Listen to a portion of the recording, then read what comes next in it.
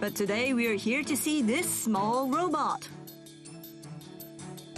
It's a robot that works underground.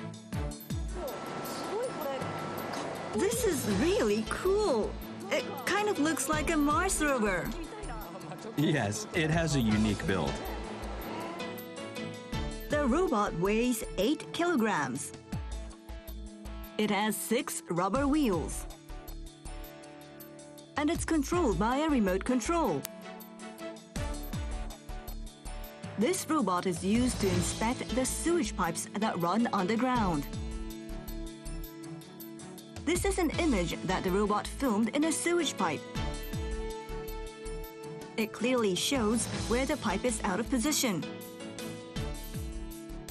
It locates the areas that need to be repaired or replaced. What is this?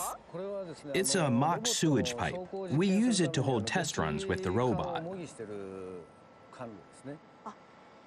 He showed us how the robot moves. The robot makes its way over the bumps and easily rolls through the round pipe.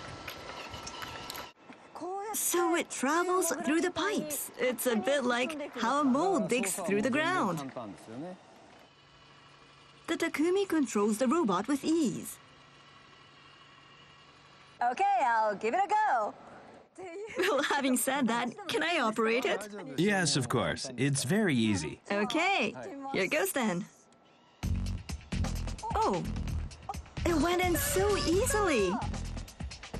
This is great.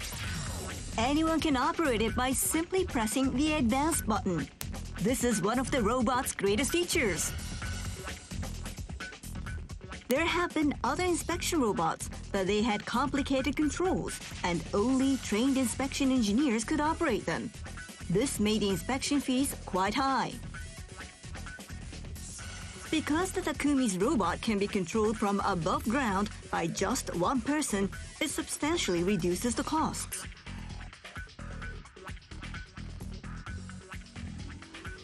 What innovative features does this revolutionary robot have?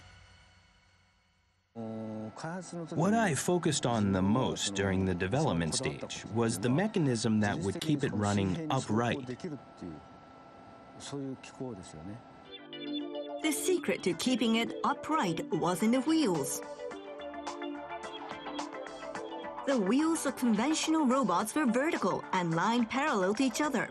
So, if they lost their balance, then they were unable to stabilize and toppled over.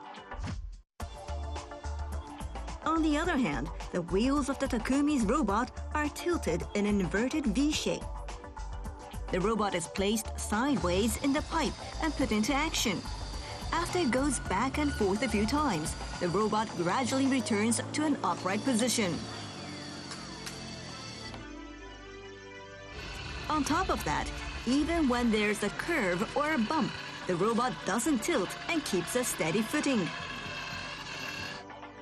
This is how it moves steadily through the pipes and inspects it.